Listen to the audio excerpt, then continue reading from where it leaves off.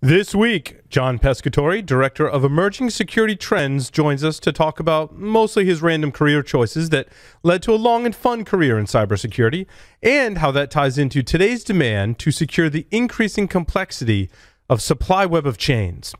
In the security news, scoring WordPress vulnerabilities, Nmap load balancers, known exploited vulnerabilities, chaining Zoom bugs, finding hidden devices, ethical hackers can keep hacking, Kubernetes on the internet, open source DIY encryption, don't count vulnerabilities, fake Windows exploits, libraries under attack, vulnerability hoaxes, and fighting ransomware with pictures of your junk.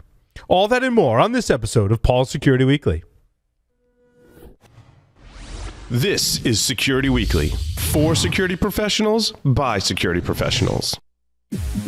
Broadcasting live from G-Unit Studios in Rhode Island, it's the show where exploits run wild, packets aren't the only things getting sniffed, and the cocktails flow steady. It's Paul's Security Weekly.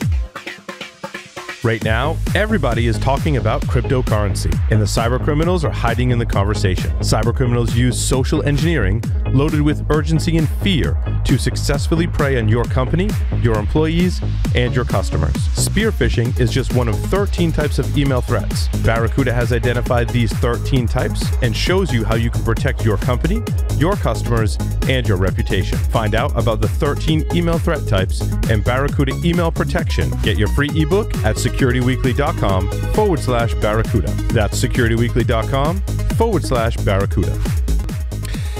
And now, I am your host, Paul Asadorian, where the show must go on. Welcome, everyone, to Paul's Security Weekly. It's episode number 742, recorded May 25th, 2022, right here in G-Unit Studios in Rhode Island. Barely being recorded as we figure it all out. Mr. Tyler Robinson is here with us remotely. Tyler, welcome.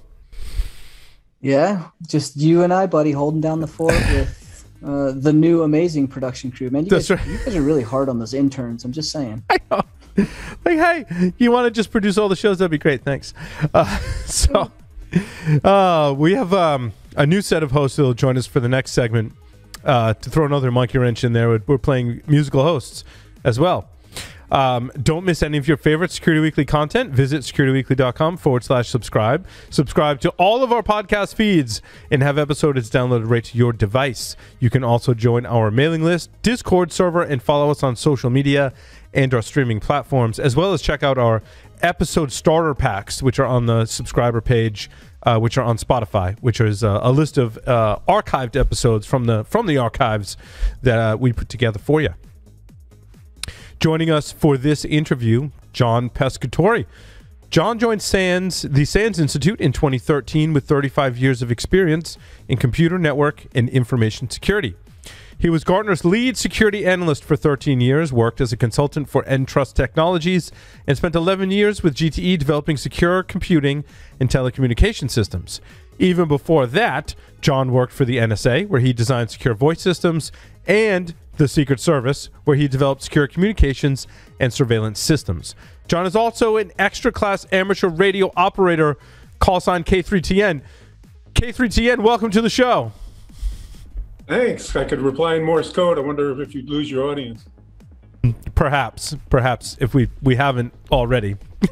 No, they're still with us because they want to hear what John has to say for sure. John, it's great to have you on the show. Yeah, thanks for having me.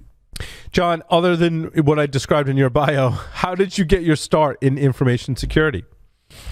Well, my whole career has sort of been a series of random decisions. When I was graduating high school, my counselor said, "What do you want to do?" I said, "Well, I'd like to be a cameraman for NFL football games." She told me, "Okay, you have to go to college for electrical engineering," which made no sense at all. So I said, "Okay." Did that, and then when it was time to interview for as in my senior year, had to buy a suit and a tie and do all these interviews. And in the recruitment center, they put up a sign, "Interview with the National Security Agency," which I'd never heard of. "You don't need to wear a tie." So cool. Okay, an interview with them. They flew me and some others down over Christmas break to take a polygraph test and a psychological profile test to see if we could qualify to work at a super secret agency. And they offered me the job, and my girlfriend at the time said, "Take that one. I want to go to Georgetown to law school." So I said, "Okay, I'll take that job." this was a sleepy time at NSA. It was the late 70s. The Vietnam War was over. All it was spying on the Russians. But I got to play with some high technology stuff, do some hands-on hardware, got to learn about cryptography. And I actually, a while ago, Bruce Schneier posted some things that NSA declassified its internal newsletter, which was called Cryptolog. And I looked back for the first month I was there, June of 78, and there was an article on buffer overflows in operating system software. Wow. Back in 1978, which at the time meant the MVS mainframe operating system. Right. So you think about 78, and it wasn't long after that Windows was going to be built in all kinds of new buffer overflows that would get exploited in the early 2000s.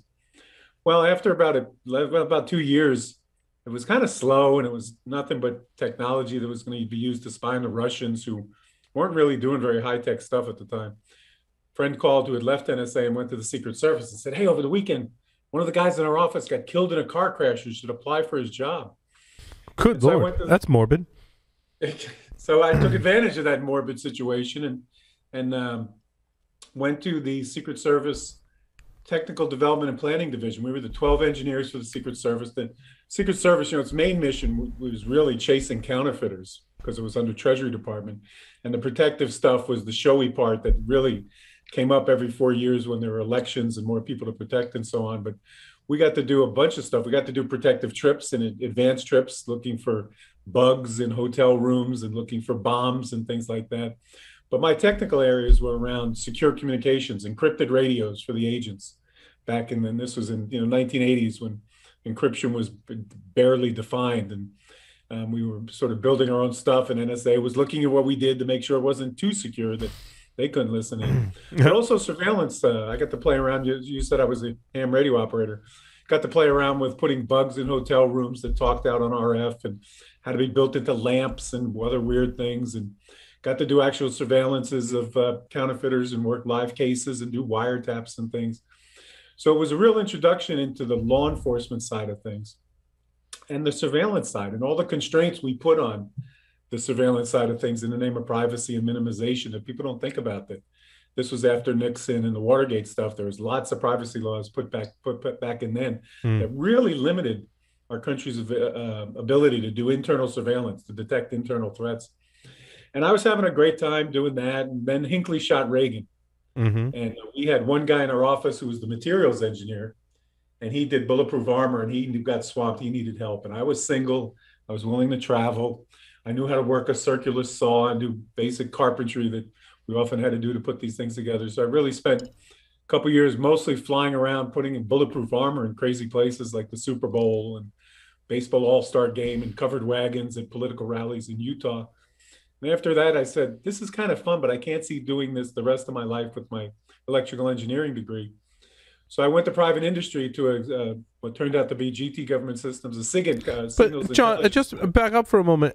Around that time, was Secret Service getting involved in computer crime investigations? Because they were one of the early agencies to do that, no? Yeah, they were involved in the automated clearinghouse type, bank-to-bank transfers of funding, and they had that responsibility that years later got them more and more into cybersecurity as Treasury became more than just bank-to-bank transfers that they watched over. So yeah, that was the start. That was the start of the tiny little Secret Service trying to compete with the FBI for the charter of cybersecurity in the civilian side of the government. Yeah, I remember that. I was at university in early 2000, and my security contact primarily was someone from the Secret Service. Yeah, they were the first, and then FBI was a much bigger agency with a lot more money and captured the charter over the years. So I went to be a SIGINT contractor. Back to your story. Then you went to private industry. And the very first project I worked on was a huge NSA job to basically build a large VAX-based system that had to operate at multi-level security levels, B2 security. So this was in the mid-'80s when we first started thinking about how to secure operating systems. And we thought the way to do it was to certify an operating system, to give it these arcane requirements, what had to be built into a complex operating system as if it was a single piece of software. That approach never worked, but it sort of introduced me early on to the very very arcane issues of software security, which Mm-hmm. were sort of not being talked about at all at the time. And that's when the PC came along. And But VAX at that time was VMS. VAX was VMS, and there was actually a security enhanced version of VMS Mm-hmm. that was supposed to be B2 certified by NSA and be the first sort of commercial secure operating system. And then HPUX followed afterwards. But Mm-hmm. the time it took to certify them, the operating system was 5 versions in the future from what was certified. So it was, totally useless effort, but pointed out what not to do that we sort of learned later on. Right. Like Telnet. I mean, Telnet was the way you got on those systems. Telnet was about it. There was no things like Ethernet. The Ethernet wasn't standard. There was a thing called DECnet, which was a DEC proprietary thing. So we look back at the things like VMS and think as well, that was way more secure than Windows. And it really wasn't. The Morris worm in '89 took advantage of a bunch of vulnerabilities in both VMS and Unix, and broke into everything. So from there, after about 10 years of doing government contracting, I started to get bored. Looked for opportunities, started thinking I wanted to do freelance writing. So I spent a lot of time learning how to write well, and I found I enjoyed it. I communicated well. I got to do a lot of red team reviews of designs and things at GT since I'd been there a long time, both on the commercial side. Back then, the red team was not the pen testers. The red team was who reviewed your design or your proposal or your software before it would be released to go production. Yeah, it was more like a threat modeling exercise at that point. Yeah, and in the software side, that wasn't even thought about really, the fact that there might be threats, because nothing was connected to anything. It was all internal. You mostly thought about the good old CIA hierarchy triad of confidentiality, integrity, availability in the form of access control of users and internal users and the like. So I jumped to a job that I was more of an analyst and started doing more writing and more analysis around communications. ATM networks were exploding, and that was supposed to be the wave of the future. And the boss came to me and said, we got to deliver a bunch of reports on security. Would you mind doing them? And that was sort of my career switch that focused completely on security versus networks and all kinds of other stuff. And then TIS, Trusted Information Systems, was the first firewall company. It was a local company here in Maryland. I knew the owner. He said, hey, I got fun stuff to do. I could use somebody like you. You want to come work for us? And that was right when the Gauntlet firewall was turning into a commercial product. It started out as an open source product, started out as a government project that Marcus Raymond and others sort of pushed along and turned it into a product. And so that was the start I went to them in the start of the firewall market. I got involved in seeing how commercial businesses differed in their security need from the government. And that was a real eye opener, because TIS was a market leader with the most secure proxy firewall. And Checkpoint came along with hey, here's a GUI. We have a firewall with a GUI, and it does a thing called stateful, and it's not as intrusive, and it's not as resource intensive as proxies. And of course, TIS was proxies are the only way to go. That's the only secure way. And I was doing a lot of consulting with businesses, helping them architect how to put a firewall in. It was such a strange thing for them to block anything that communicating with what they needed to do. But that was a real habit. And unfortunately, TIS got bought by the evil network associates. And I knew that wasn't going to go well. So I'd really had an interest in encryption from working in NSA and doing encryption. So I went to Entrust, who was sort of the leader in public key infrastructure back in the day. Unfortunately, I saw the same thing when I got there. They were very religious about encryption and PKI and the 12 things you must do to do PKI. And I was working with big insurance companies and consulting, helping them figure out how to do encryption. And they couldn't do all 12 things. They just needed to solve a few problems. Like a bank was doing business in Africa, and you couldn't trust the telecoms in Africa because the government spied on them. So you had to send all your financial closure information back to the States by courier. And that would take 2 days. And you had to borrow the money at the Fed overnight fund rate to close these transactions until the paperwork came, and then you could get reimbursed. So one trader, it was costing him $12 million out of his business unit a year to pay the Fed overnight fund rates to borrow, because they had to use physical courier services. He heard about it. He went to the RSA conference, actually, heard about encryption. He called Entrust. And so we found out, hey, here's a business justification of encryption. This is back in the mid 90s, So to me, that's a really important thing for a lot of people to think about as they go through their career. We get wrapped up in everything has to be done in security this way. And once you start getting involved in businesses, you start seeing that risk trade-off. we can't do all 12 things. What if we only did 10 things and we took a risk in these two? Could I still save my $12 million? And so 30 years later, we still have the same problems, is what you're saying. We can't do all 12 things, and we're still fighting the business needs and business risks, and that is still a problem. Yeah, and I think the biggest part of that problem is we sort of got caught up in this industry of, well, a new thing will come along and solve all those problems. A new product, a new this, versus sort of this basic security hygiene and doing the basic stuff. So I think that's zero trust in AI this month is what it is. I think next month is supposed to be ML is going to take that one. That's right. Then there'll be I remember fuzzy logic. Whatever happened to fuzzy logic? I always like that idea. Right. Most of my logic was fun. Remember, fuzzy logic was going to be in every windshield wiper. The windshield wipers would decide when to come on and how fast to go. Whatever happened to that? They have that now, but it doesn't work very well. Yeah, Tesla bought it and it doesn't work great. Yeah. So then from Entrust, that's when Gartner came calling. And Entrust was losing out to VeriSign. I knew that was the less religious approach, VeriSign's approach of getting certificates in the browsers and sort of lightweight security was going to win out. So I went to Entrust where Gartner, where I really got to work with businesses. That's what I did. Half the hours of the week were spent talking to businesses, trying to help them make security decisions. And after many years of that, I started to realize, all these companies, they have the same access to information. They all have Gartner subscriptions. They can search the internet. Within an industry, they all spend about the same amount of money on security. Within an industry, banking spends more than education, obviously, but colleges roughly spend about the same. Banks, they're all within a few percentage points of security as a percent of IT or security as a percent of revenue, or however you want to measure it. But some of them are in the press getting broken into big time constantly, while their direct competitor did not. Target became a poster boy for getting broken into, but Walmart had the same vulnerabilities, same issues, did not.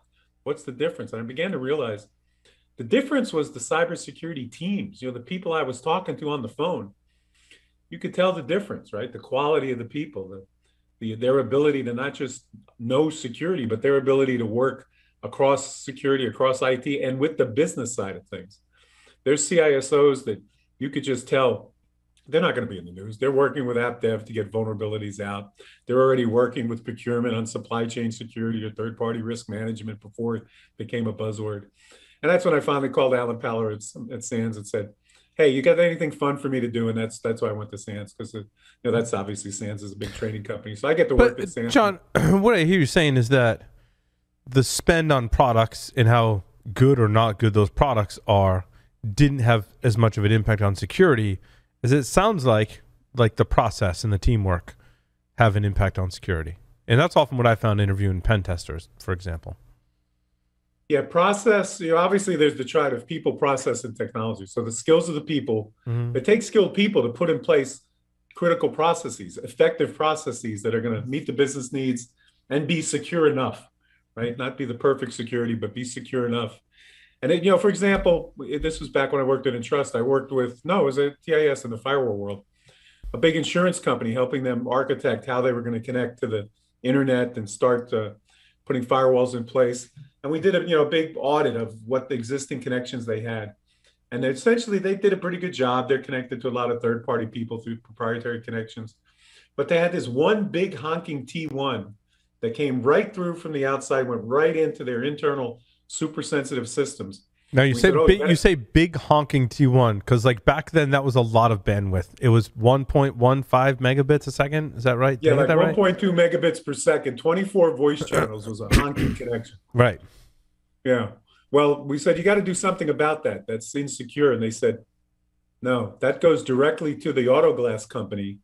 People who break their windshields can call the auto glass company, and it automatically files a claim. It saves us so much money to do this that connection we are not going to touch that connection. And we finally convinced them you could put some controls on it, firewall it, and still allow what they needed to allow through. But that was a key sort of business decision to say, no, we got to take that risk, because if we had to start filing every dopey chip window claim directly with our agents, it would cost an arm and a leg.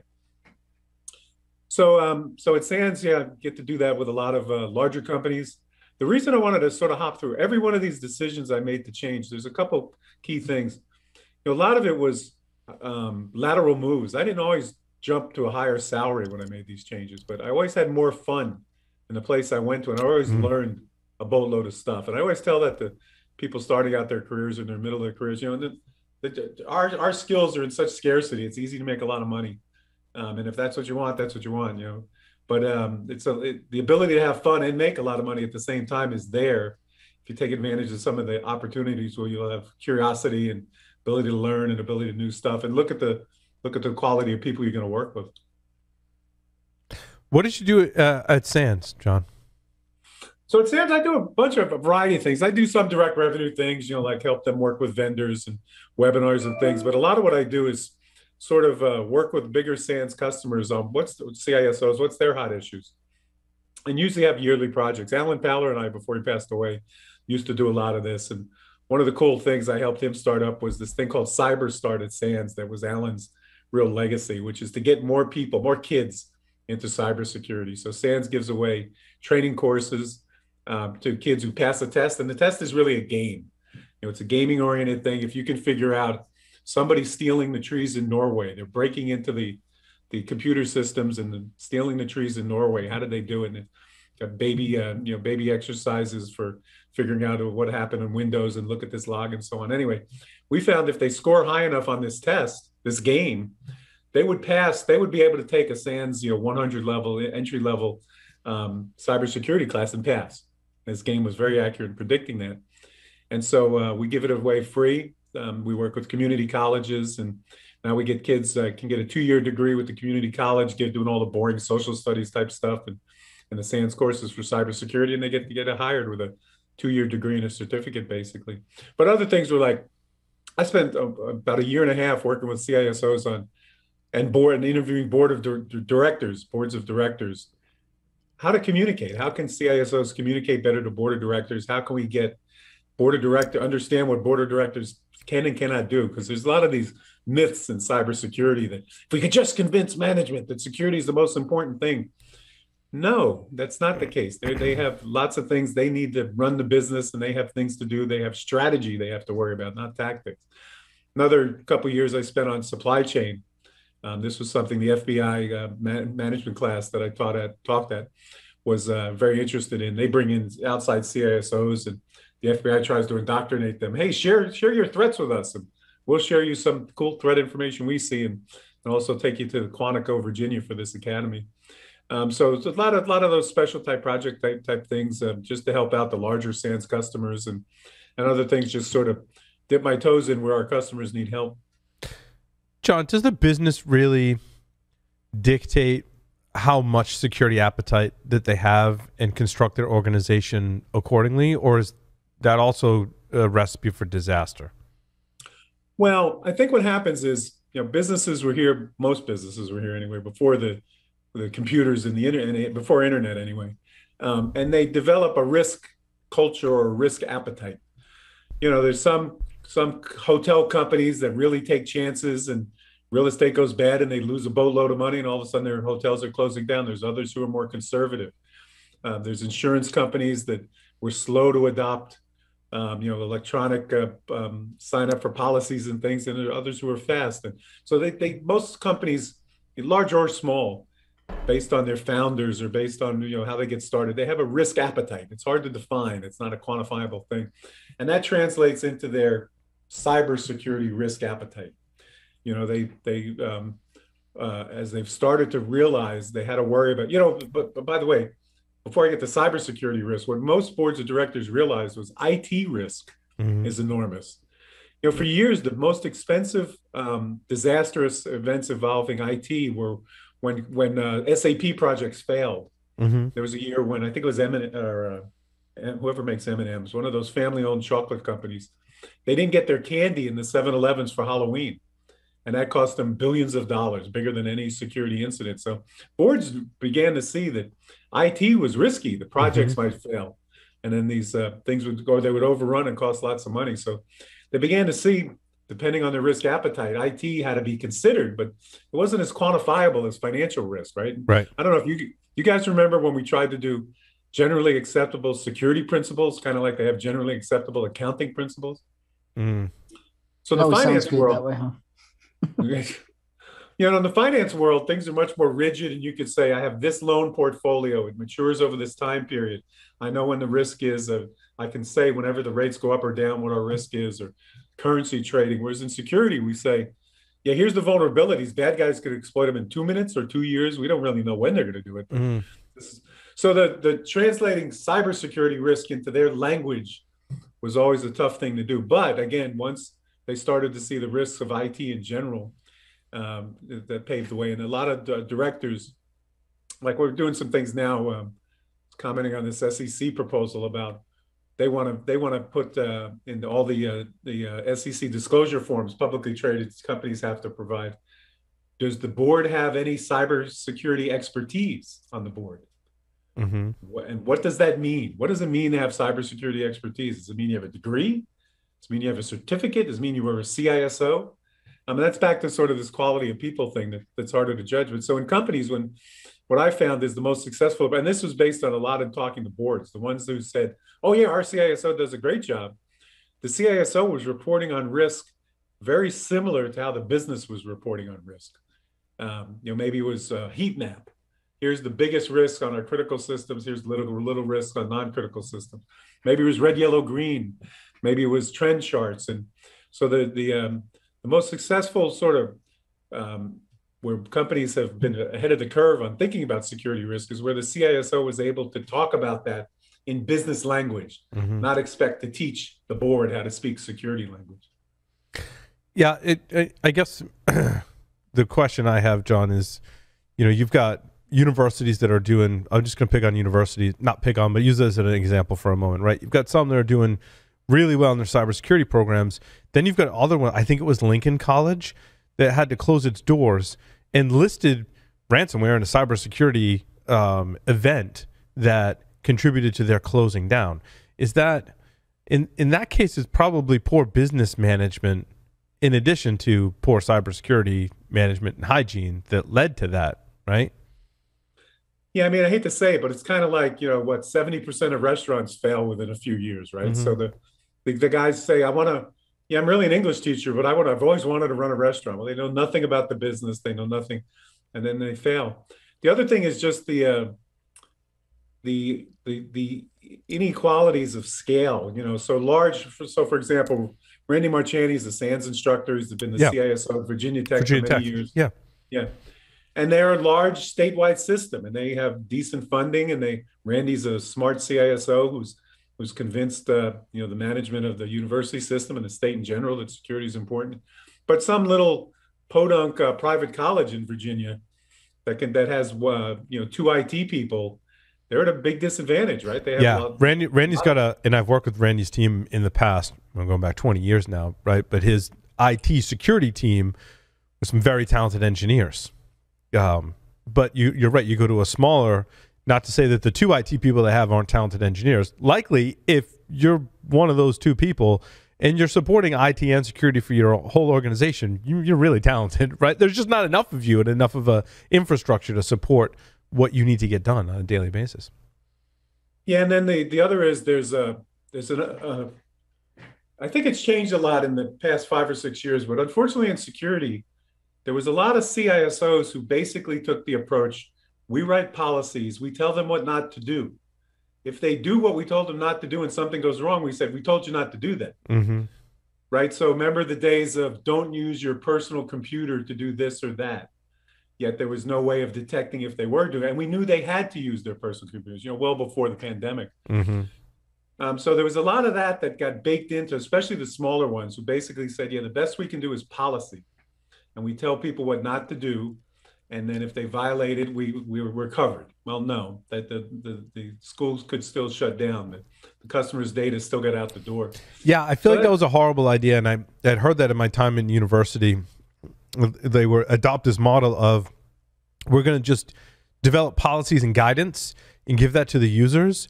And like security is up to them. Since we have this open and free environment, like it's up to them to apply the patches and secure configurations to their machines. And I mean, lo and behold, no one did that. And that's how they got compromised. Well, you mentioned zero trust was mentioned, right? So the Hmm. zero trust is a term that came out of Forrester like 15 years ago, and before that, it was the borderless initiative that was going to Jericho Forum that was going to say we don't need firewalls. Every endpoint has to protect itself. Well, that'd be great if there weren't users using them. Right. But the first implementation of what to me is critical to zero trust was what we used to call network access control. When Hmm. something connects to your network, check to see if it's one of your managed devices or not. Hey, this is John on his Sans PC. Okay, we have deep visibility. Wait a minute, this is John on his personal laptop.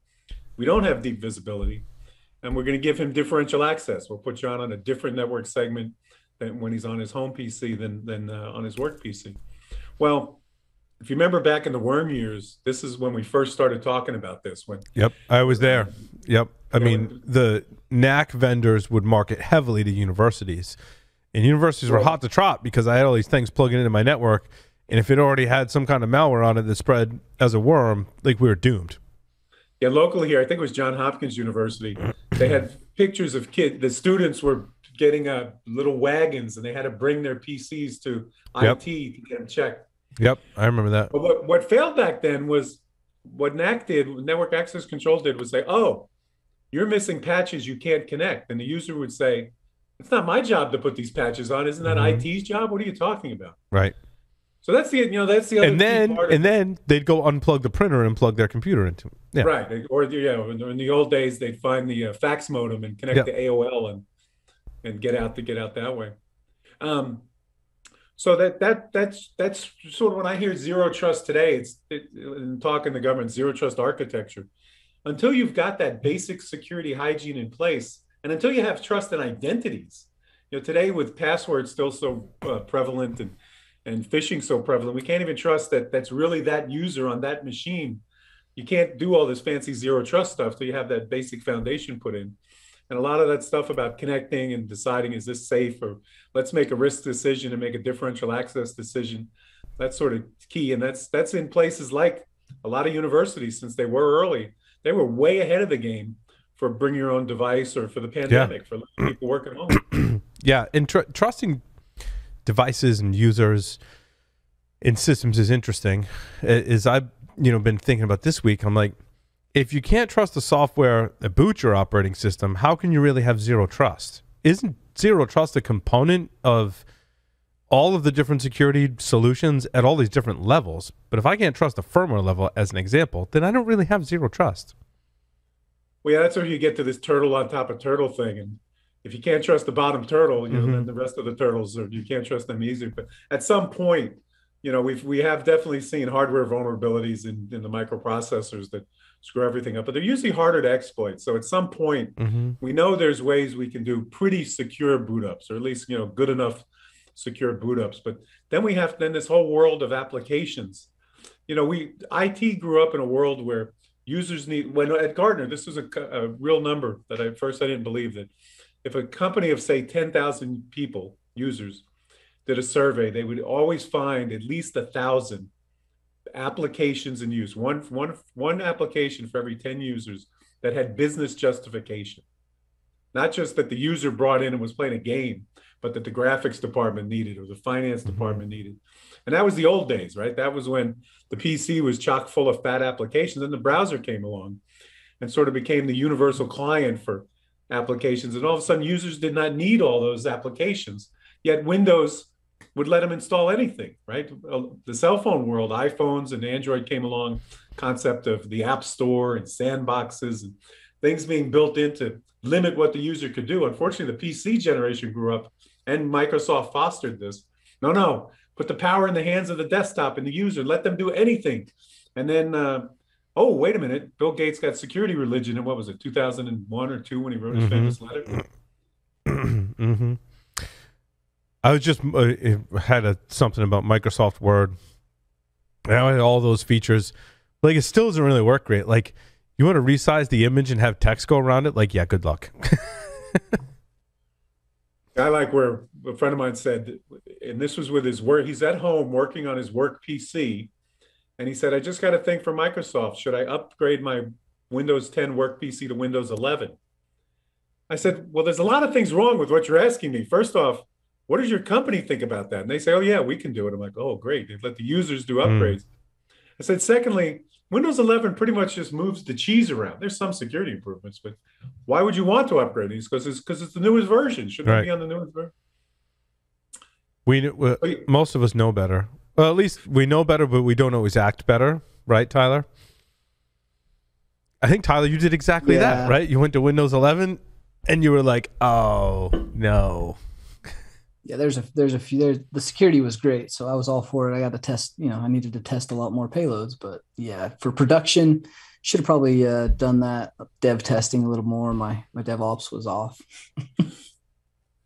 Well, that's my grandfather migrated from Italy to Manhattan, and the legend goes that he lost all his money playing three-card Monte when he landed in Manhattan and came across a three-card Monte game, and here all these years later. The users people still fall for scam. People are hopeful. We're a hopeful species, and people hope this upgrade. Or, gee, maybe that phone call really is Microsoft doing remote support. Maybe I really should give them out. So this idea that every machine will protect itself, and users will all of a sudden no longer fall for scams. As long as there's lights left on in Las Vegas, we know that's not going to be the case. Right, John. Your time at Gartner, you talked to. How many cybersecurity companies did you talk to, you think, and do briefings with? Well, it's impossible to count because originally, there was maybe 100. You would say, when I started, the biggest, highest market share, top 2 market shares of antiviral software were IBM and Computer Associates. Mm-hmm. Now there's you got to use 8-point type just to list the antiviral vendors on a typical screen. So a couple of things exploded. I mean, the good things is good new products came along, that do good stuff. The bad thing is there's no way to judge these products on which are better than the others, let alone which do any, for example, you mentioned machine learning. Pretty much machine learning is like, turmeric or whatever wonder ingredients out there. It's in everything now. And everybody will show you demonstrations of, look, my machine learning detected every attempt of this malware I'm trying to break in. I say, well, look, what's the false positive rate? Can you show me that? Oh, no, we don't test for the false positive rate. So the vendor side was exploding, and that's which isn't always a bad thing. There's always consolidation, but what wasn't keeping up were what's funny. What happened was. Things like, remember we used to have 4 or 5 Network World, Computer World, all these magazines that would do tests and reviews of things. Yes. We lost that. And so now you see a few things. MITRE's doing some cool things around this Ingenuity unit of theirs with the attack testing against the scenarios and showing you what different products do and don't do and not trying to put value judgment on them. But it's really hard for the world out there to judge what's better. So what they tend to do is say, what's everybody else like me using? Mm-hmm. Some smaller university, the Virginia Tech, will say, I'm going to go ask Randy Marchani what he's using. And that's sort of what we ended up, what I really did at Gartner was, I talked to lots of enterprises who would tell us, I really hate these Juniper firewalls. They used to be great. They suck now. I'm looking at, Palo Alto networks. What do you think? And we'd have got briefed and formed an opinion, but within a month, I'd have heard from, dozens of people who love Palo Alto and also believe Juniper sucked in firewalls at the time. So there's sort of this, there's a reason everybody goes to RSA conferences, not just to watch all those PowerPoints and go to San Francisco. It's to talk to other people like themselves and find out what they're doing. Do you think doesn't that kill? Go ahead, Tyler. I was going to say, doesn't that kind of kill innovation though? Like I have seen that a little bit where it almost becomes a pay to play or the market adoption is what drives the industry. So the innovation tends to get swallowed up and or not seen for things that actually are doing amazing things, and yet they can't seem to get out of the basement. Yeah, that was one of the reasons I left Gartner. It actually had to do with when Magic Quadrants were done well, they were really useful. But when they're not done well, they just tend to reward the big guys, the ones with the big revenue. And the innovators, the ones that, challengers and in other positions have a tougher time coming in. Again, I think some of that's changing. I don't think those sources like Forrester and Gartner have that as much sway anymore. as we start to see this sort of newer generation come in, and also see the rise of these like innovators sandboxes and a lot of the bigger CISO. Jim Routh is a great example when he was CISO at Aetna. Yeah, great sandbox program. Yeah. Yeah, and he was very active in saying, hey, you got to take some risks to make advances, and you got to look into these key technologies. But yeah, some of that does say, well, what's the safe choice? So that little college that went out of business could say, well, we chose a firewall that was in the upper right, but the I do think that what a lot of the approaches that were taken, what we were trying to rely on regulations for security, like payment card industry. They made some advances in retail security, got everybody up to a basic level, and got encryption of specific types of data finally started. But they had things in there like every server should have antiviral on it, which made no sense at all. It was a giant waste of money when you could have been doing other better things and saying, we're going to do, you need to invest in threat hunting to quickly detect when something gets in. So it's not just but also, I agree though, like with PCI, I think PCI was great in that it was a data security standard, and its greatest achievement, my not so humble opinion, is it taught people how to protect cardholder data to make it more difficult for attackers to obtain it. That doesn't necessarily mean like they had a firewall or, like you're saying, John, had antivirus software on every server. It means they didn't store as much credit card data or as much of that data on a single swipe as they did before. Therefore, it wasn't hanging around and attackers couldn't get it. It's not their security improved greatly. It's their process improved for how they handle the data. But to me, that moved the needle to help curb credit card fraud. I mean, you see it today. It's evidenced by attackers do ransomware and cryptocurrency mining rather than steal credit cards. I mean, not 100%, but that's the way the trend is going. Well, and it did an interesting thing too. Over my years at Gardner and Sands, I've done a good number of board of directors briefings. And back in those days of PCI, it enabled the good CISOs to go to the board and or even not to the board, go to the chief legal counsel and say, hey, there is this thing, we could be fined for this PCI thing. And we don't need to use this credit card data everywhere we're using it. But the damn marketing group says, no. We need that number for these marketing campaigns so we can use the card number to find out where the person lives and what they do and blah, blah, blah. So the good CISOs were able to go beyond, okay, we got to be compliant with PCI. How do we reduce the cost of that? To saying, hey, how do we get a toehold in here in doing data security right? Similar to some of the privacy things that the states of California in particular are putting up. GDPR, saying, hey, this can solve us a lot of privacy problems across states if we are encrypting more data.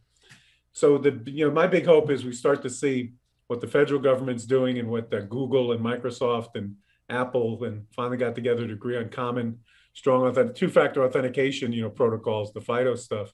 Do the same thing with sort of finally making progress on getting rid of reusable passwords as the sole form of authentication. And I feel like the good CISOs know how to use compliance standards to push security, like specific security initiatives in the right direction, right? Because they, PCI, for example, says a lot of things like you should have a pen test. You should, it even mentions firmware security in there. It mentions patches and all that stuff. I think it's a good starting point to push security in very strategic directions. There's a lot more to that equation, as most of us know, right? But it is a good opportunity to do that, to use compliance as a driver for security. Yeah, and that is one of the things, again, in this boards of directors communications. It helps you put things in their language. It's going to reduce our regulatory risk. They understand regulatory risk. Even if you're not in financial, almost all companies have some form of regulatory risk. But it is amazing how hard it is to cross some of these bridges. I just looked this up because I did a Federal News radio interview. Back in 2006, I did a Gardner Research Note because the FDA put out guidance to medical device manufacturers to say, you should patch your devices if they're running on Windows, which many were running on embedded Windows way back then even. You won't have to go through recertification of your device. It's up to you to say, the material function did not change, but we had to patch it to reduce the security risk, and therefore we're going to take that risk. And you see the device industry said, whoa, no, we're not doing that. We're not taking any risk. What if something bad did happen and it turned out it was because we patched it? So the these compliance regulators, finally, we just now here, 15 years later, the FDA is putting in the when vendors submit the package of documentation to get a new device approved, they have to address cybersecurity upon submission instead of it always being after the product's on the market. So that's the other area where regulations can help when they finally wake up and start to say, no, it's got to be built in versus added on. And that's another way, we can see that vast number of security vendors maybe start to shrink when more things are baked in and less security is required to be spackled on top. Does that also come down to a bill of materials, John? But having that bill of materials be a living document and held to a certain standard? Because I think my gripe, if it were to be, here's the bill of materials and like, that's it. Well, like, what are you doing to update the software that's on there and the bill of materials that went with it? It should be a living document, right? Sure. So you're sneakily working your way over to the supply chain side of things, and the software bill of materials. So it's a great idea. This idea that every piece of software would have attached to it a bill of materials that says if any libraries, other components came from it, and which version was pulled in, and all that's really valuable stuff. And I think it really is gonna start to help. But there's to me, the major obstacle is still. And I hate to sound like a broken record, but enterprise basic security hygiene. So think about it. What's the most important software bill of materials to start with? What apps am I even using in my enterprise? What am I trying to protect? What's my asset inventory? You do a vulnerability scan or a full pen test or anything, and you find all the apps that are running in a company, and then you tell IT, and they say, no, those aren't in the configuration management database. Those don't count. Well, what? So typical company, if it knows 75 to 80% of what apps are running on its network, they're doing pretty good. Yeah, I agree. It's about usage, right? And there are some vendors that do a better job, I think, than others at not just telling you what you have, but what's being used. Yeah, and that's starting the coolest trend I've seen in the past 3 or 4 years, it's at SANS, is quite often software architects, as people went to pipe CI/CD type pipelines and DevOps and things, and these privacy issues were being raised, software architects are starting to say, well, we got to bake privacy requirements into our product. We got to consider that. That's a requirement that we have to address. Hey, security, you want to get involved. So then the sort of younger CISOs are fluent in that, and they're sort of getting security and app dev working together at the start to get more things baked in. And I think things like SBOM, software bill of materials, is a great example of that'll flow pretty quickly. Stronger authentication, getting vulnerability testing tools baked into standard software test and dev environments. So a build can't get promoted unless it's got a clean bill of health and so on. Mm-hmm. There's starting to be some more of that the app dev software architect side is seeing some of these harder elements, not the real crazy, not the real ones that are the bad guys use to exploit things, but some of the key sort of basic security hygienes that if they were baked into the apps, if the apps started up assuming it was in an insecure state and kept things as close, like imagine when Amazon first put out S3, if it had back then it started with everything was secure when it started up and had to be opened up instead of the other way around. Mm-hmm. So that trend of sort of privacy requirements and to some extent, secureness of applications or trust in applications or protecting my kids or protecting my privacy starting to be a competitive factor. I know they don't have a chance in hell against Google, but who'd have thought that DuckDuckGo, GoDuck, whatever that browser is. DuckDuckGo, yeah. DuckDuckGo would still be around. I remember using that and saying, this is fun, but it'll be gone in a week, and it's here years later. Do you see the ability for some of these larger companies, like let's take, Fortune 5,000 companies, do you see their ability to get to the maturity model necessary in order to protect themselves against today's adversaries and the type of attacks we're seeing? Like, do you see that as a possibility? I think that was one of the big selling points of zero trust, right? Like, an enterprise that's multi-continental, international, has, several thousand or 100,000 users, getting a hold on just applications, like one level of these general basic hygiene things that we think about, is kind of well outside of their capability. So do you think that there is a way for these big companies to begin to get to that point, or are we too far behind and we have to come up with something more innovative in order to provide the level of protection they need for today's adversaries? Well, it's just like that story about my grandfather falling for three-card Monte. You know, it's always going to be a race, right? It's always going to be they make a move, we make a move. Yeah, I like to claim that I was the first one who said we got to move away from whack-a-mole and move to more like chess, you know, where you think moves ahead. But then I realized the problem is in the cyber world, the attacker, you know, chess is a bounded problem. That IBM computer could beat the chess master because chess is a bounded problem. And in cybersecurity, we don't have a bounded problem.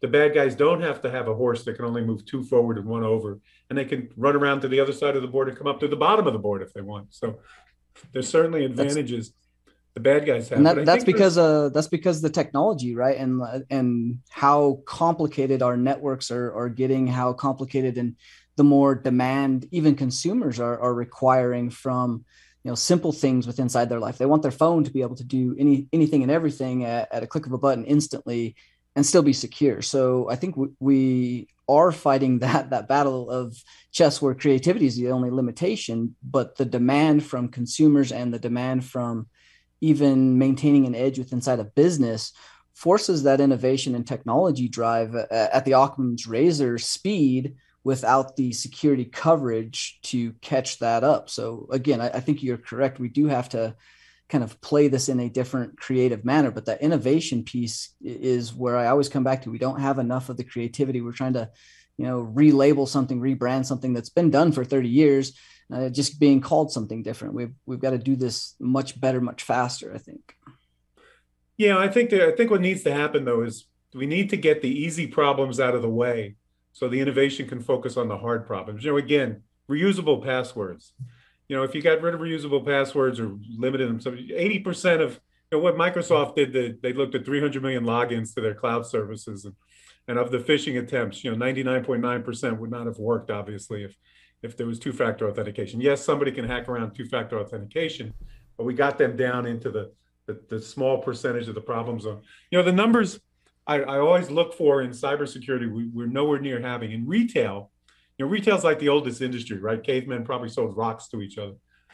They've had statistics for many years on shrinkage, employee theft, and shoplifting. Yeah, loss prevention, right? We haven't gotten to that level in cybersecurity, John. You're right.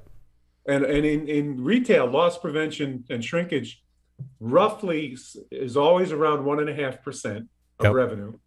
And the industry roughly spends 1.5% to keep it there. Right. So 3% of revenue in retail is lost to shrinkage and employee theft. And if shrinkage goes up to 2%, then they spend more to bring it back down. But they don't say, let's get shrinkage down to 0.5% and we'll spend 10% to do so. Right, because that doesn't make sense. That's a great analogy, John. Wasting the company's money. So it's hard to do that in the world we're in because we haven't solved the basic problems. You know, again, make it so. And again, been a big fan since its days of NSA, the critical security controls, and this idea of basic security hygiene. Here's the things pen testers say makes it harder for me to attack. Then if you do these next 10 things, it's even harder. You know, then do that kind of thing. And then does that mean nobody will ever be able to break in? No, of course not. As you pointed out, the complexity of the networks and the things we're doing, there's always going to be opportunities. But, you know, to see CVEs that are still talking about buffer overflows or unchecked variables or, you know, all these ones that have been known for so many years, before we need to worry about super duper innovation, we really need to worry about operations. You know, not just it's like we can't escape some of those problems. Like we see them and we try and remediate them, but then they crop back up in other ways. Like the buffer overflow, John, is a great example. It's been around, as you pointed out at the beginning of this interview, since the beginning of computing. There have been buffer overflows, right? But we're still dealing with those in modern systems today. Now, granted, they've taken on many different shapes and forms, and the more code we write, the more of them we have. So it's that moving target problem that's hard to bring it down to a safety level of loss prevention. Or, you know, I gave the example of electronics. Most of my TVs don't fall off the wall or catch on fire. I'm sure there's a percentage that do, but most of them don't, right? So you can go to a lot of other industries and talk about how safety has been effective. But in cybersecurity, it is such a moving target. Is that our number one challenge? Well, I think, again, excuse me, again, getting back to me, how much more can we get built into the software and the network side of things? So one of the coolest things, I think it was Netflix. Are they the ones who built Chaos Monkey? Yes. Yeah. So this idea of let's test the app, and there are all kinds of weird conditions, and if it didn't get a response here, and do a better job of trying every failure mode. We're going to live in a Chaos Monkey world. That it's not going to get less chaotic. It's not going to go back to the mainframe. It's just going to get more complex. That's the way it's going to go. So as these smart people are innovating in sort of the test tools and the things to build into applications to deal with anomalies, and maybe the bad guy's on the network and he's trying to get the data, or trying to do this and that, but we can do things right in the software to focus back. To me, that's the one side. That's the big side of innovation. The next is on the operations side, the IT operations side. If they can, as things move to the cloud and as we start using all these new methodologies, and you can already see, in the this whole supply chain thing and the need for SBOM, that as they've started to pull in open source components and libraries and work it in, they did the same old things they did in the old days of just putting untested code in. So that whole operation side of things. Then the security innovation can come along, I think, in the really key areas around data protection. I did a thing, we were getting yelled at in security constantly. Hey, you dummies, it's all about the data. Why are you doing all this, spending all this money? You should be protecting the data. We tried to protect the data. We had encryption and PKI before we had most of all these fancy technologies, but it broke the business. We couldn't work it into the way business did business, and it was too intrusive. We couldn't have users be secure and secure logins so they could get their decryption keys. But as we start to see the better ability of applications to sort of protect themselves against the standard problems, that I think security innovation can get focused more on. All right, let's go back and protect the data. Yeah, I think people pick on me sometimes because I use the phrase low-hanging fruit too much. But that's what I'm referring to, John, when I say low-hanging fruit, right? Defining what that is often difficult and sometimes vertical, maybe technology, process specific, right? But I think you're right. I think there are several common standards to get the basics done. Now, that needs to be tweaked to your own business model.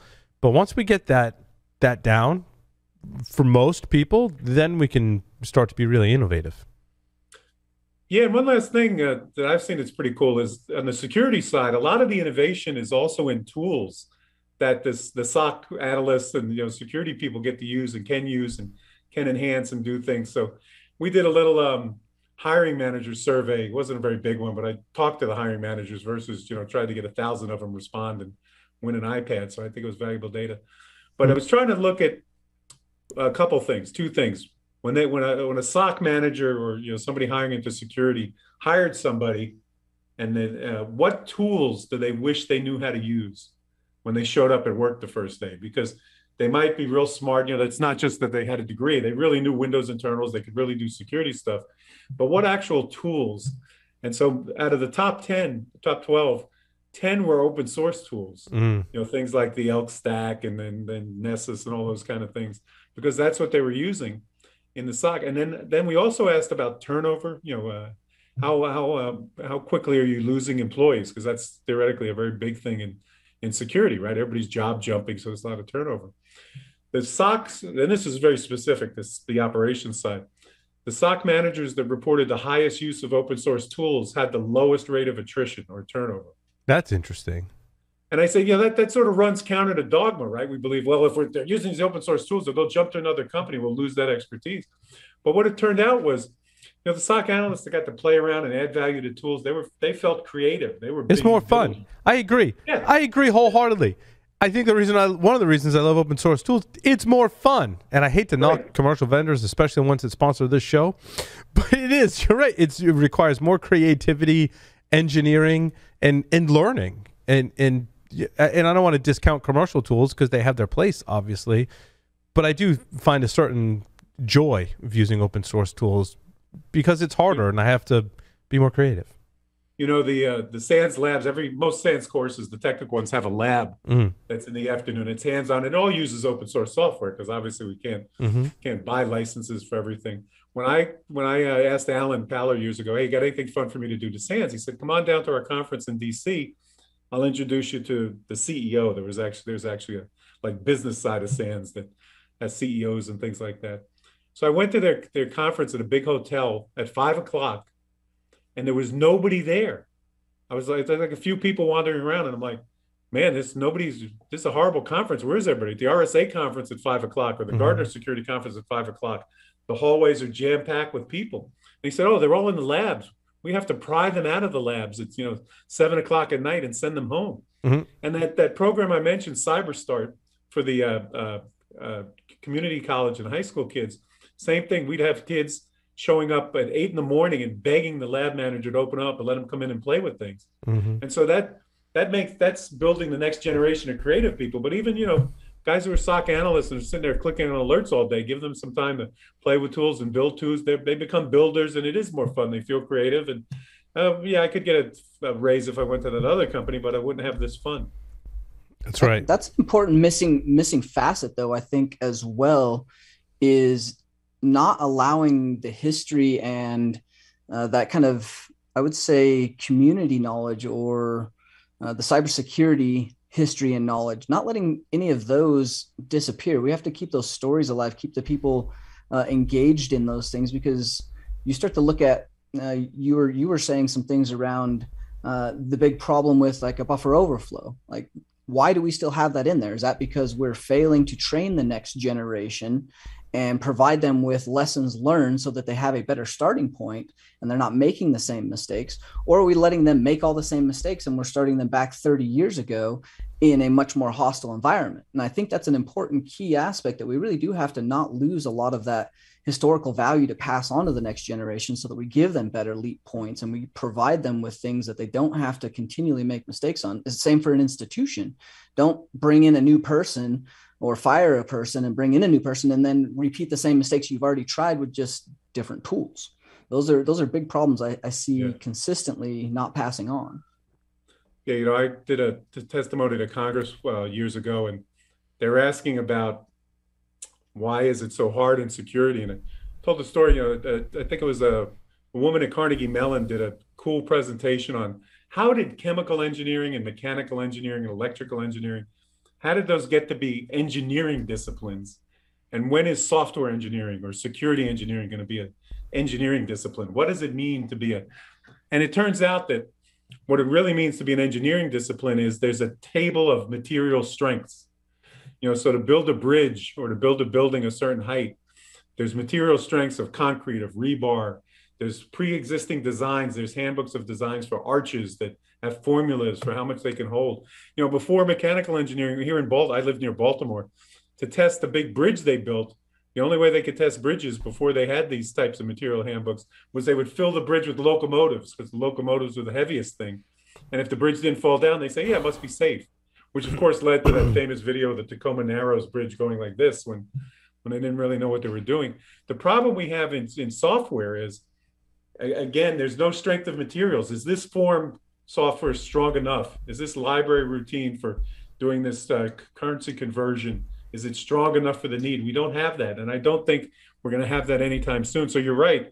To some extent, the world we work in is a craft world. And the craftsmen pass that expertise on to the next generation. And the next generation improves things and starts to use automated tools. Hey, I don't need a foot pedal to turn the thing where I shape the vase. I can have a motor that turns it at a precise speed, and I can focus more on getting a better vase and ultimately, automate. So I think that's where we are still in the evolution of security. Is we need that. You're definitely right. We need that craftsman ability to pass the knowledge on, and then have the automated tools and basic security hygiene. Get rid of the repetitive stuff, so the innovation can come out.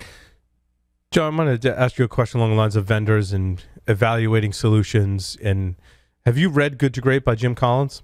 Yeah. So what separates the good security companies from the great security companies in your experience? Oh boy. When I decided to leave Gartner, one thing I looked at was going to a venture capital company, and a lot of them, funding small security vendors. And I hate to say it, but it's almost like the best companies are the opposite of what the venture capitalists are looking for. So the example I'll use is, there's been some small security vendors that were slow to go public, And the Wall Street guys or the venture capitalist guys would make fun of him. They would say, "Oh yeah, that CEO, he's a lifestyle CEO. Yeah. He doesn't want to go." I said, "What does that mean?" "Oh, all he wants is happy customers." That's the difference. Yeah. So Yeah. They like to put they like to put labels on people and companies in the VC world. I think out of necessity, right? But that's not necessarily whether it's a good or great security company. It's out of necessity for their world, where Yes. 3 out of 2 of 3 could go under, as long as they get one double and one triple and maybe a home run every now and then, they're okay. But what I would do when there's CEOs of small startups that are focused on the sort of, this is what everybody needs. Well, how do you know? Have you talked to? No. This is what we have, and this is because we have it. Everybody needs it. Then there's others, the ones I can point to, like. But wait, I want to go back to those CEOs, and I don't want to knock their vision or their enthusiasm, but also realize that not everyone is the Steve Jobs of software and computer design. Like, Steve was in Apple, like that was just a recipe for success in creating new categories and telling people what they need. And that's the exception, not really the rule. That's a hard path. Yeah, and in our world, I think it's even harder because the problems companies have to solve are the problems right now. It's not a consumer world. Yes, you're right. It's not as faddish. So, the Near Zooks of the world, you could, when Palo Alto, when he first started Palo Alto, he knew there was a problem in the old way of firewalls doing things. And he used to come heckle us at Gartner conferences when we would talk about firewalls before anybody heard of Palo Alto. The guy, I forget their names now, but the guys who founded FireEye were the same way with this sandbox type stuff they had. Yep.